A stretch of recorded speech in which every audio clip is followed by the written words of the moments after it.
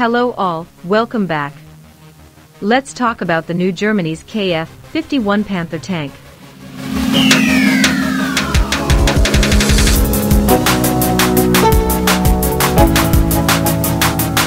Let's go. Germany's Rheinmetall Defense has finally revealed plans for its newest main combat tank, the KF-51 Panther main battle tank, MBT.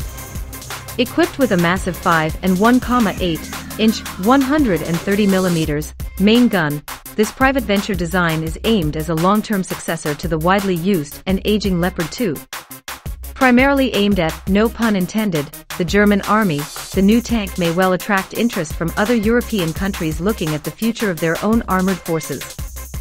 The KF-51 Panther, named after the famed Nazi German tank of World War II, was unveiled by Rheinmetall CEO Armin Papperger at the Eurosatory Land Defense Expo in Paris.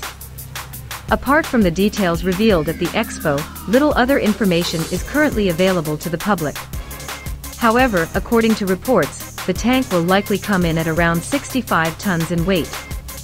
If true, this makes it lighter than the Leopard 2, according to the German army, weighs a little over 70 tons in its most recent 2A7B configuration. The Panther's mobility should be enhanced over its predecessor thanks to the same 1,475 horsepower diesel engine. This would also make the new Panther lighter than many other modern Western MBTs, especially later versions of the US-made M1 Abrams, which weigh over 70 tons, give or take.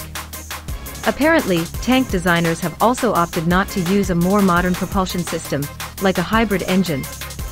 This is probably to enable faster development and delivery of the tank.